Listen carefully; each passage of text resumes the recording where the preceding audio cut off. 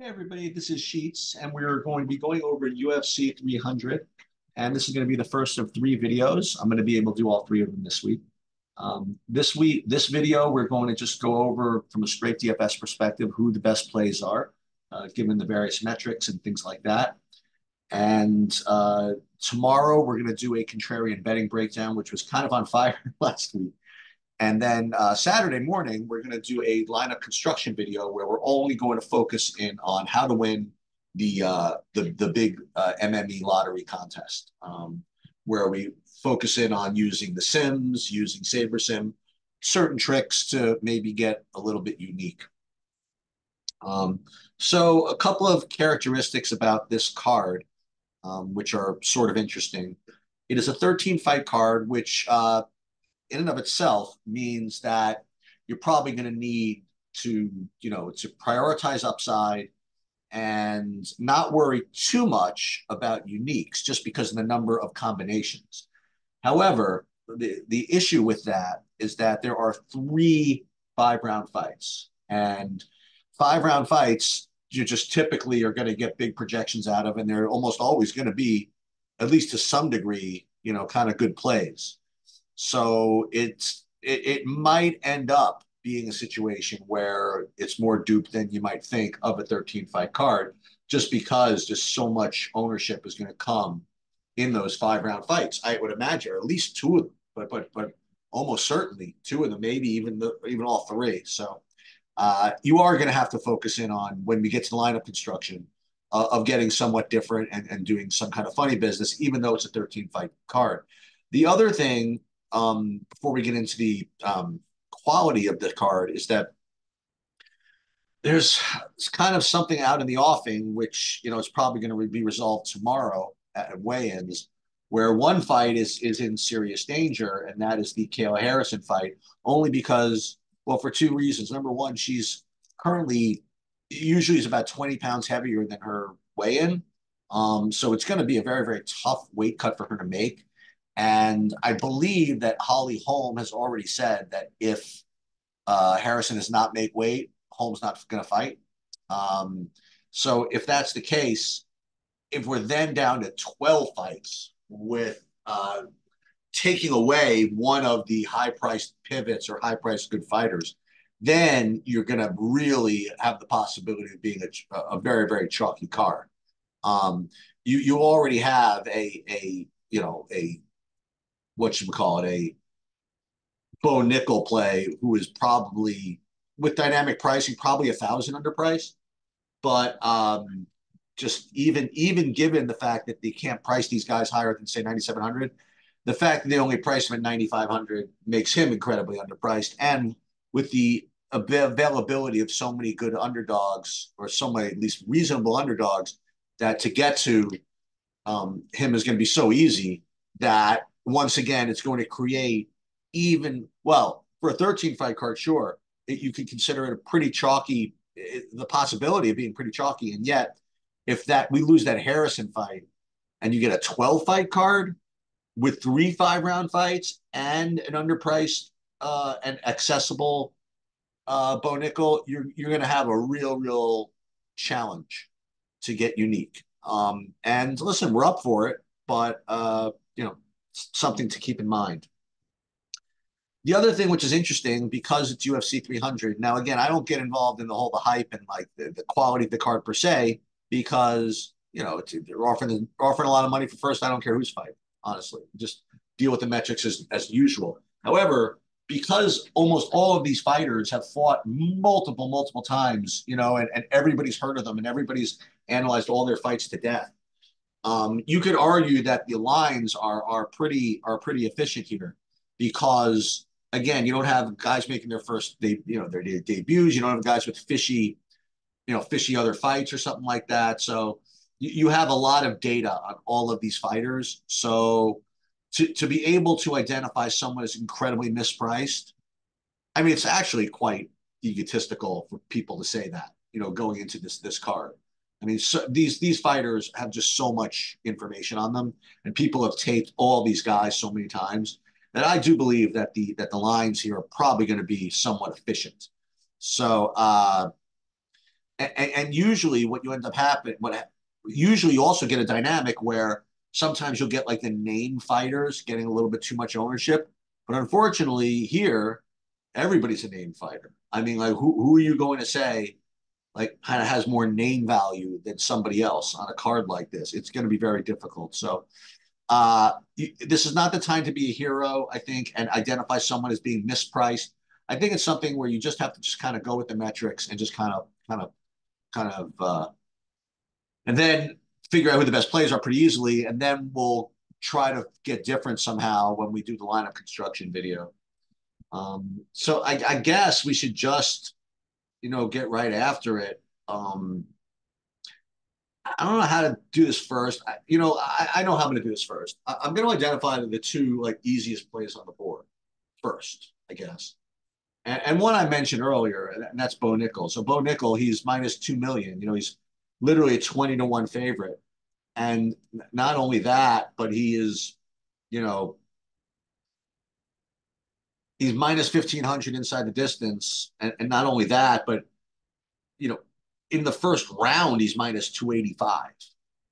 So it's not to mention the fact that he's almost certainly, I don't want to say this, but he's very likely going to get at least one takedown. So he's got like a 5 point floor there, 4 or whatever point floor there, not to mention whatever ground control time he has or strikes or whatever. You could almost argue that he's got a floor of 100. You know what I mean? Like it's a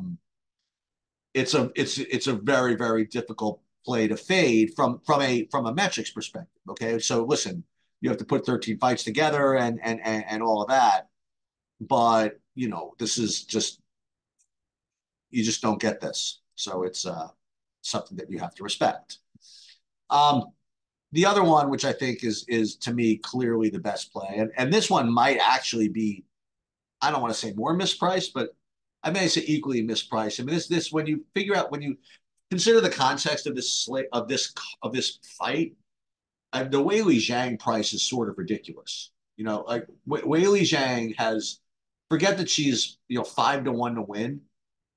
She's got 5 rounds to work with and a path to victory that can score 1 billion points. Like just look at her last fight. I mean, I'm not saying that she's going to get 191 uh, fantasy points, but just to show you what her style can do, this is certainly in the offing. Even this 133. If you're going to fade Zhang Wei Li, you're going to hope she does this. You're going to hope that she gets her out of there early. Like, this is exactly what you would expect from if you're going to fade her. And the problem with this result is that the only reason this result happened was that her opponent was more of the grappler. Esparza was the one going for takedowns or whatever. And so Zhang Wei Li just got the one reversal and just beat on her, and then submitted her. But she has such a grappling edge here against Shanam that, I mean, unless she's getting some really, really poor advice, she's going to try, at least, I would imagine, to make this fight look like the last one. And at 9,200, it's just something that you have to identify as the best play. I mean, I think that she is the best play. I think she's a better play than, well, is she better than Bo Nickel? I mean, listen, minus 25 to 1 and minus 350 in the first round is kind of rough, but I think that if you say both of them, let's put it this way, they're co-best plays, I think that's completely fair. And then I don't even think anybody else is remotely close as far as favorites go. I mean, and that's considering the fact that you do have some good plays. Like for example, let's look at, okay, Jalen Turner. Jalen Turner is an amazing play, like in general, right? Because look at it. He's under 9K, which makes him, he's 8,900. And his inside the distance line is minus what? It's like minus 160. I mean, that is an elite bit of metric there. Now you don't have the takedown upside, so that's doesn't have that going for him.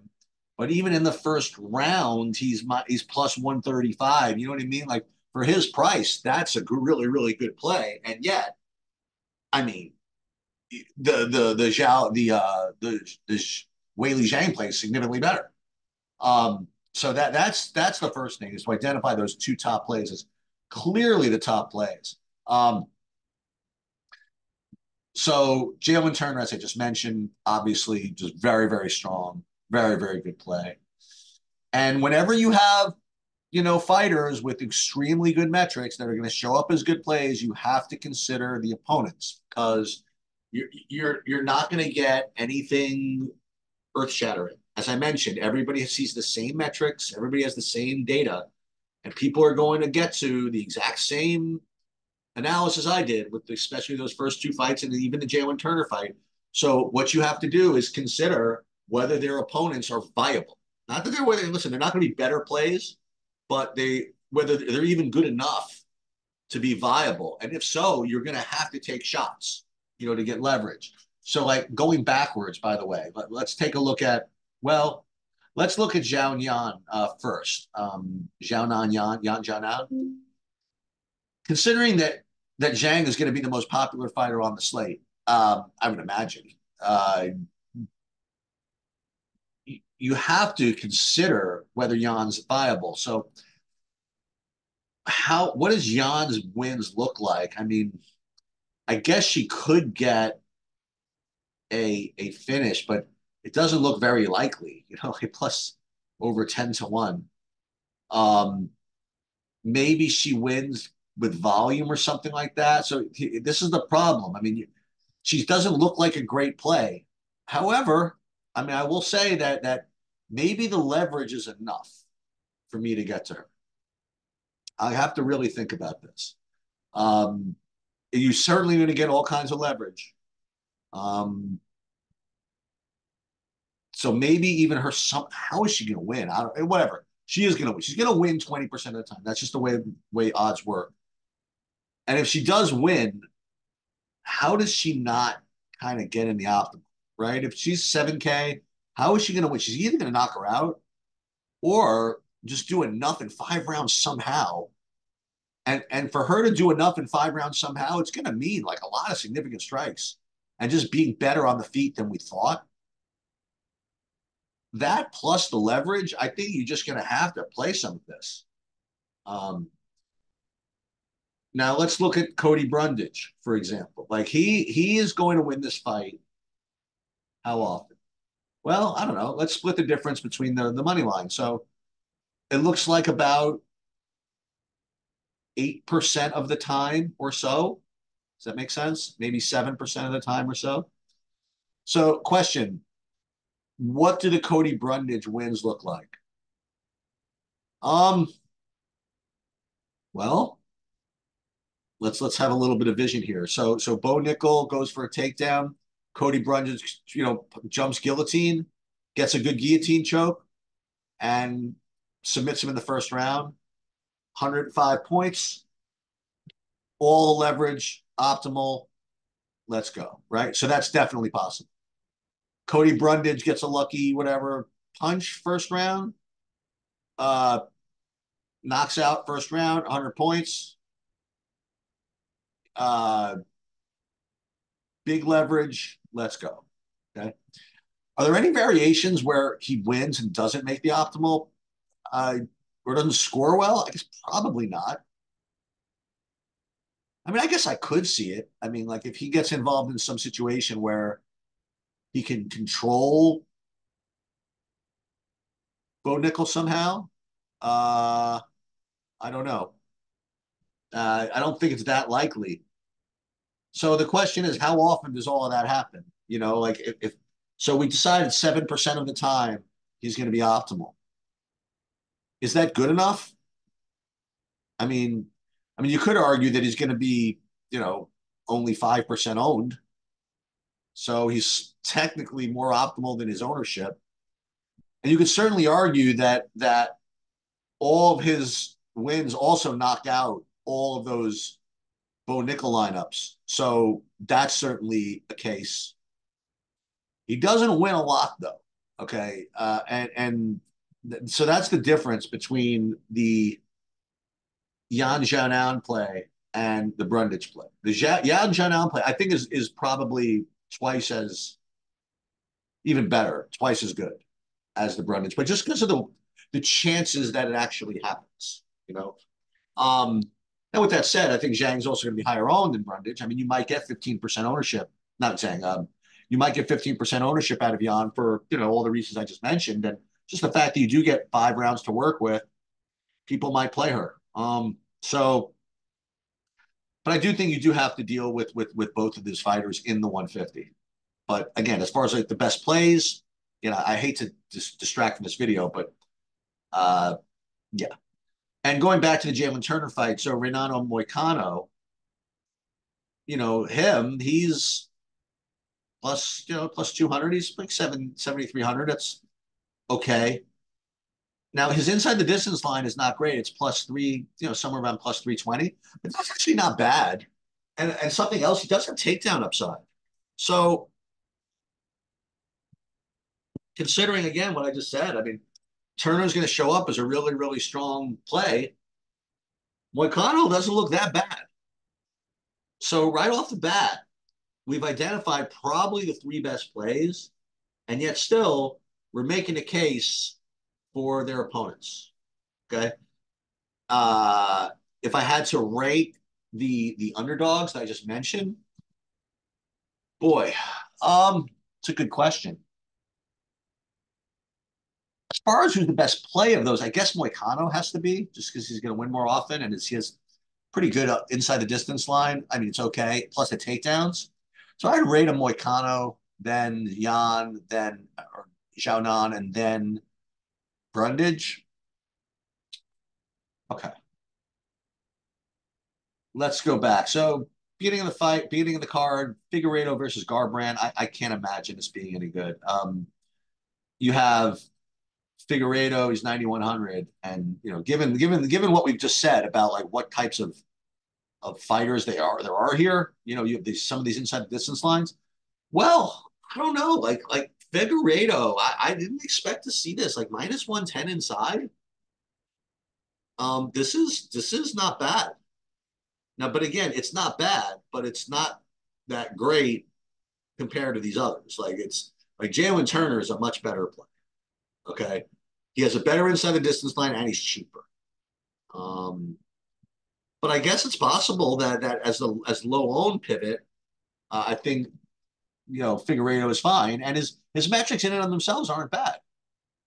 So let's just say you're going to play, you know, Moicano, and you're going to fade Turner or something like that.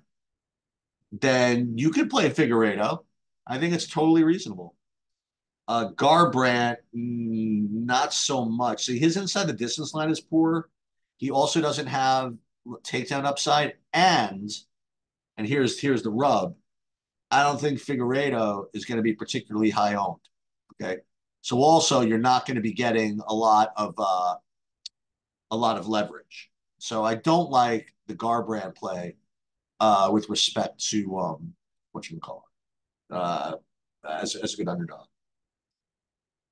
All right, Jim Miller versus Bobby Green. I think that Jim Miller's probably going to get played here. I mean, he just always seems to do it, you know. Um, but anyway, we'll get back to that. Let's just get back to reality here. Bobby Green minus 180. His inside the distance line is going to be very poor. It's going to be plus what? Plus 300 at 80 what? 500. It's just not playable as far as DFS goes. Now, again, you want to get to it for leverage and lineup construction and all that stuff. We'll get to that another time, but certainly not a good play. Jim Miller at 7,600. I think he's going to be probably a little over, but we'll take a look. Forget that for a minute. Jim Miller inside, what is he, plus 200? I guess it's all right. Jim Miller plus 250 at that price. So I guess he's reasonable. The only thing going against him is the lack of ownership that's going to be on Bobby Green. So you're going to get, I mean, so he's a decent enough play, but I just don't think that I mean, we'll get to others that are I think are better metrics, and you're going to get a lot more, a lot more leverage. So I think Jim Miller is not one of my favorite underdogs.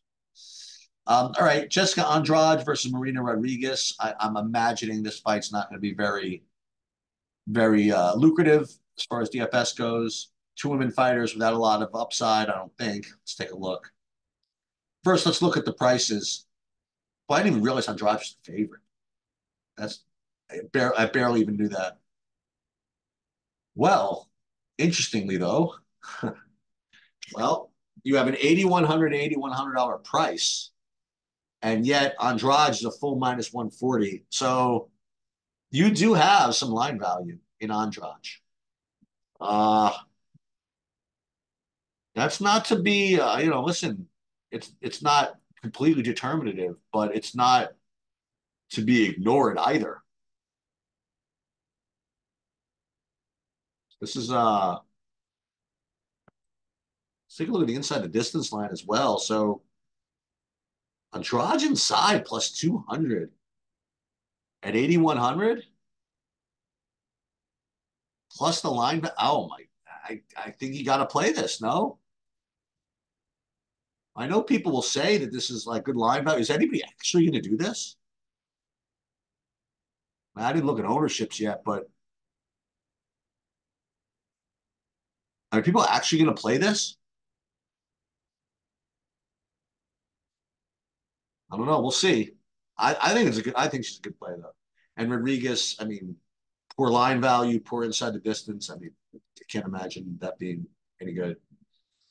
Again, there are other slates where Andrade would be chalk, but there's just so many other spots here that I don't think she's going to get played. I don't know. We'll see, but I do like her. Diego Lopez versus Sadiq Youssef. 8,400. Lopez or 8,500, 7,700. Not the greatest as far as line value goes, that's for sure. Might actually argue that Youssef might actually have a little bit of line value. But let's take a look at Lopez's inside the distance line. I'm afraid it's going to be too tough to pass up. Yeah, so Lopes inside the distance is like plus 110 to plus 130, something like that. So it's at his price, that's going to be a very, very good play. So he's a very, very good underdog here. He does have, does he have takedown upside? I wouldn't call it takedowns. I mean, he's more of a pure grappler. Doesn't really go for takedowns per se. And I guess that means something. But he's also a very, very good striker. He has knockdown upside. I think he's a pretty good play. And Yusuf on the other side, not that great, right? Inside the distance plus like 370. That's just not going to be good enough. So I think Yusuf is going to be probably a fade. But Lopes is definitely pretty. So the aforementioned Kayla Harrison versus Holly Holm. If this fight actually happens, um, we have the possibility of a fighter that could compete with those top fighters for points. Because, Kayla Harrison, if things do go her way, she has a good path to victory to score a ton. She's very aggressive. She does go for takedowns. And when she gets her takedowns, she tries to go off. So she has the possibility for being an extremely high DraftKings scorer. Now, on the other hand, Holly Holm and Holly Holm fights are basically usually where fantasy points go to die. She's a very high IQ fighter, and she will try to work whatever strategy is necessary for her to win. So if she does what she usually does, which is the right thing, whatever that is, she's going to probably try to keep this fight at range. And if in fact they do get tied up, it's going to be a big clinch. And so what you run the risk of doing if you do play Harrison is running into the Holly Holm molasses, effect, where you just might end up eventually getting the win, but you might end up not scoring all that much. However, everything I just said is like sort of narrative. You know what I mean? Like I say that She has good fight IQ, and I say that, she can do these things like keep the fight at range and all that stuff, but not so easy.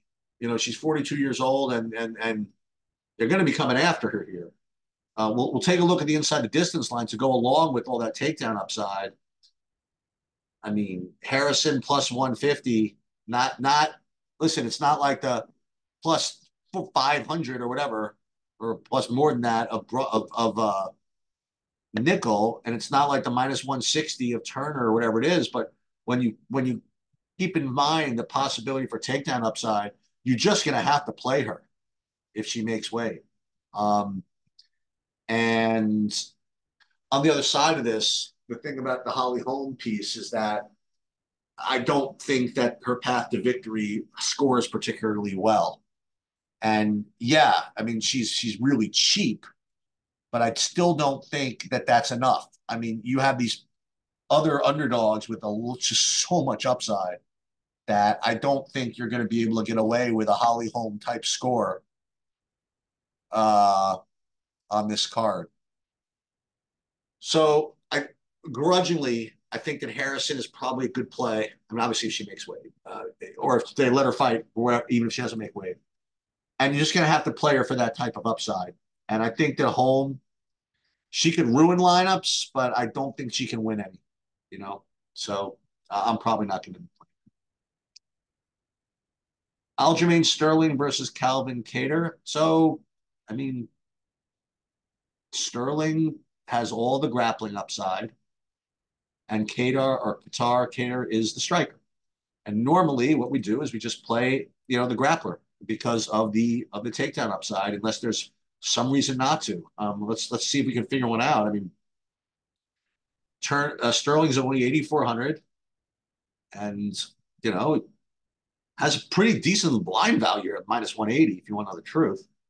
Like Lopes is only minus 145 at pretty much the same price. I imagine that Sterling's inside the distance line isn't all that great.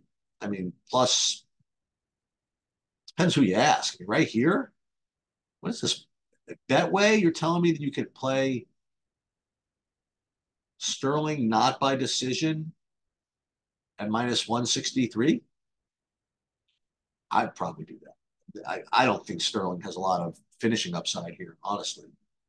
But does have takedown upside. So you're going to have to play him. Kattar inside, terrible. So he's going to be, he's going to be a fade. Yuri Prochazka versus Alexander Rakic. All right, so we have to be very, respectful of this price point. 8,200, 8K. You don't need too much as far as an inside the distance line here. Let's take a look at these guys, because I know that Prochazka has the reputation for being more of the finisher, and Rakic has the reputation for being more of the technical guy. Let's just make sure that the actual numbers back all this up. So let's see. Prochazka inside, yeah. So he's inside his plus. Yeah, I don't know what this betway is. This betway doesn't exist. Prochazka inside, probably about plus 150 or so, where Rakic is like plus 230. But, Rakic plus 230 inside is not that bad. I mean, to that point, we were just talking about playing Jessica Andrade at plus, what was she? At plus 220-ish inside the distance. So Rakic is not that much worse than if any, than Andrade. And I actually think Rakic is going to be equally low owned at the end of the day, because people are going to want to play Prochazka. I mean, his fights never make it out of the third round, or the second round. Really, actually, he had an amazing fight against Glover. That was insane. But the perception is that all the finishing upsides with Prochazka, not even the perception, the numbers indicate that as well. So Prochazka ends up getting a little too much money here because of his inside the distance line. I think Rakic could be an interesting little piece of leverage here. So I like both sides of this, actually. And listen, you do have to be prepared for results where Rakic scores 80 in a win. I mean, it's definitely possible. But find it hard to believe that a Prohaska fight can produce a winning score for 80 for anybody. So I actually like both sides of this. Prohaska is definitely going to be the more popular of the sides, and for probably for good reason. I mean, it's minus second. What was I going to say? Second, twice as good of an inside the distance line, but I think Rockets is in play as well. We talked about Bo Nickel, Cody Brundage.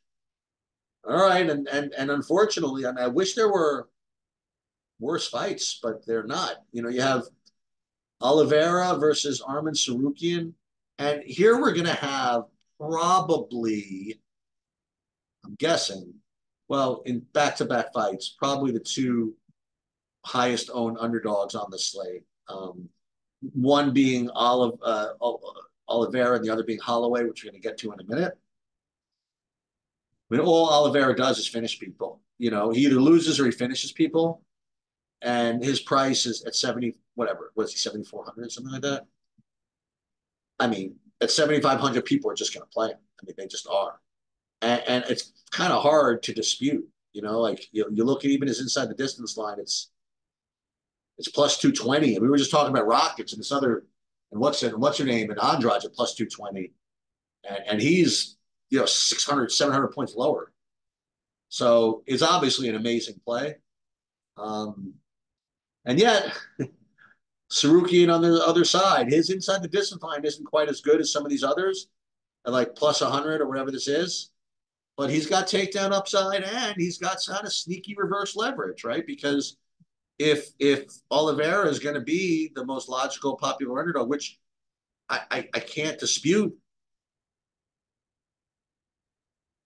then you get a little leverage playing Sarukian. So it's wild. And I'm telling you, all of this and all this analysis so far hasn't even gotten to the 3-round fights. 1 second. Hello.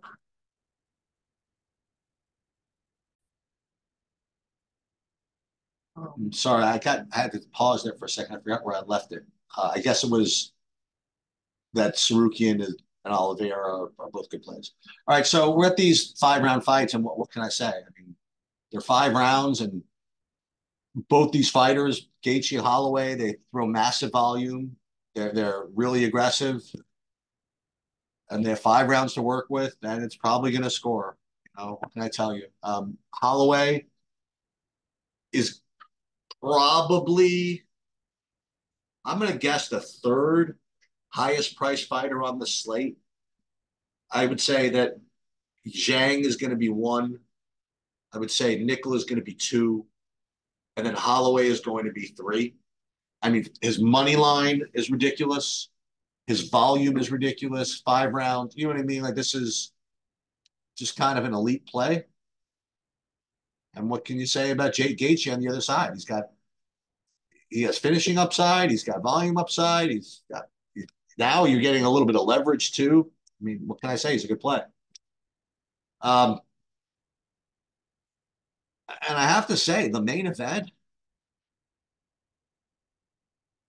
I think if I had to fade one of these fights, it would probably be this one. I can't imagine why, but just because the others are just seem just a little bit better.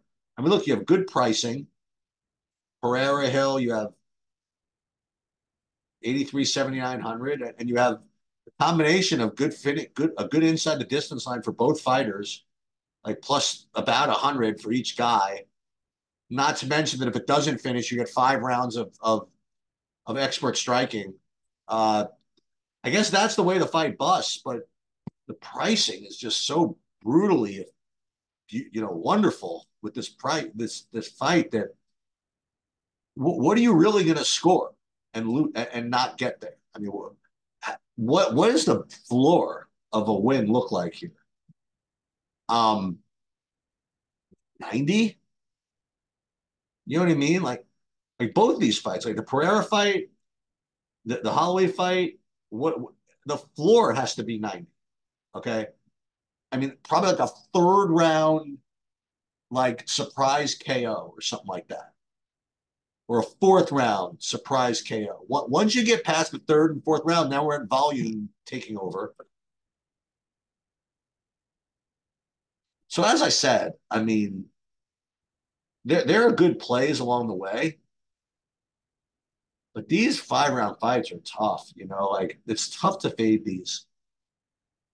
This Gaethje Holloway fight, the Yan side, excuse me, the Zhang side of this fight, the main event, it's very difficult to fade them. Which is why you're going to get a concentrated bit of ownership in all of those.